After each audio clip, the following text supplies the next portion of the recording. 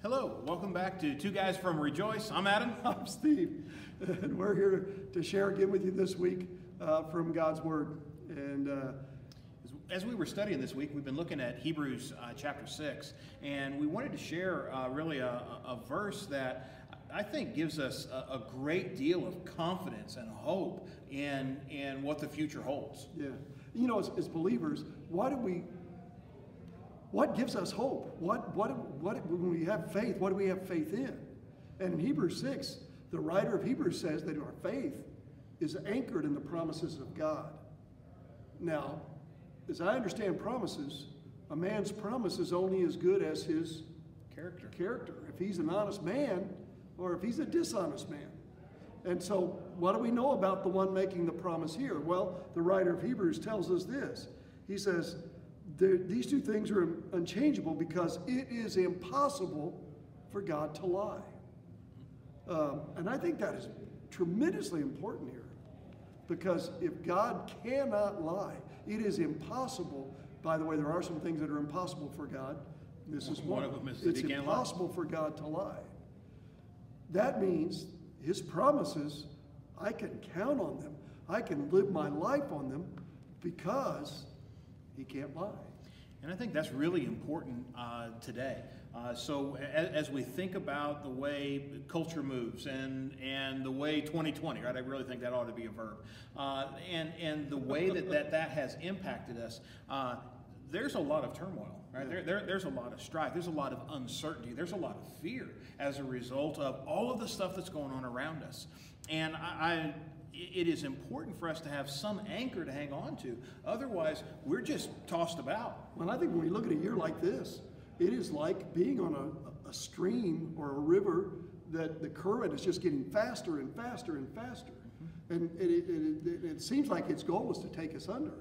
Well, I got an Ozarks float trip analogy, right? So I grew up in kind of south central Missouri, floating on the Gasconade River, and I can remember on a float trip with a youth group going underneath the bridge there on Highway 42 between Vienna and Bell, and the pastor gave an analogy that really has stuck with me for years now. Right? As we went through, he just kind of shipped his paddle, and we floated on down past the bridge. And he said, if we want to stay close to the bridge, there's only two ways of doing that.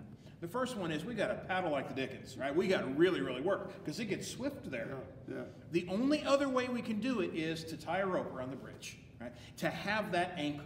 The stream, the current wants to move us away from that spot. If we know that that's the place that we need to be, and we believe that being connected to God is the place that we need to be, then we've only got two choices. Number one, we work and we work and we work, and eventually we're going to be exhausted. Yeah, we're not going to be able to keep it up. And there are a lot of folks doing that today. They're trying every way they can, and it's just wearing them out. But the only other way of doing it is to tie to that anchor, to hold fast to that anchor. And that's what the writer of Hebrews tells us. Read that last verse where it talks about that, Adam. We have this hope as an anchor for the soul, firm and secure. It enters the inner sanctuary behind the curtain where Jesus, who went before us, has entered on our behalf. We've got an anchor that's going to hold fast. It is our hope of eternity. Yeah. It is the difference between life and death in an eternal sense. And if Jesus is capable of going into the Holy of Holies, there's an Old Testament analogy there. All right, if he's able to go behind the curtain into the Holy of Holies, then he has the authority and the knowledge to be able to keep us where we need to be. Right. And the cross becomes the anchor. Yes. It's what holds us in place. When everything's crashing around you, remember Jesus. Anchor your faith there. Trust in the promises of God. Do not move away because it is impossible for God to lie. That's the anchor you need for your soul. That's what will keep you upright, immovable, above water. Anchor yourself in the promises of God. We hope that's an encouragement to you. It's something that we have staked our lives on. We really believe that, and we pray that you would do the same. Thank you for your time, and hopefully you have a good week. Until next time.